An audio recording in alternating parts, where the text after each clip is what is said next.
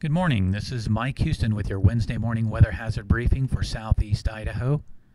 Taking a look at satellite imagery this morning, we see a high pressure ridge across the northwest states with some Pacific energy working its way up into northwest Canada. Conditions are relatively dry here across southeast Idaho. We do have some low clouds here with the Snake River Plain early this morning, and we'll expect to see that hanging around through a part of this morning and then redeveloping overnight tonight. Morning lows this morning, we're expected to see some negative single digits here in the upper Snake Highlands, and then just near 10 degrees for lows here down in the Magic Valley overnight. So pretty cold start today. We do expect that ridge to hold firm through the day today, with some high clouds spilling over the top of the ridge, most of the precipitation staying well north of us here into southwest Canada.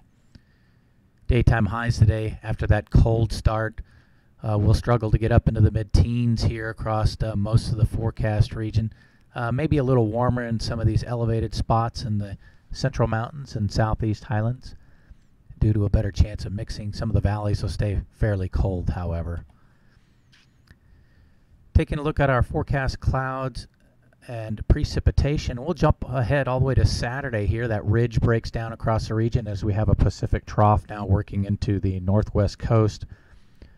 This is Saturday afternoon, so the leading edge of the precipitation with this particular system just now reaching the western Idaho border, so relatively dry through the period.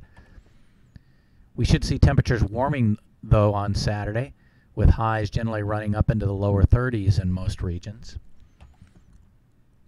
By Sunday, that Pacific storm moves in through Washington, Oregon, and Idaho.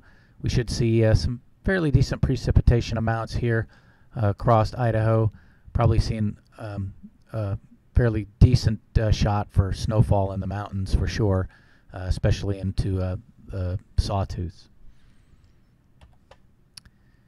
That system passes off to the east. We see a second system now beginning to set up off the coast, but the moisture associated with that spilling through Washington and Oregon and into the central mountains here. We may even see some continuing snowfall in that region Monday afternoon. But as that system continues to strengthen as it approaches the coast, most of the moisture now being sent further north up into Canada, with relatively dry conditions across southeast Idaho. And under this ridge, fairly well mixed, we should see some continued warm temperatures. By Wednesday, that storm system now moving inland. We're starting to see another round of precipitation moving into southeast Idaho.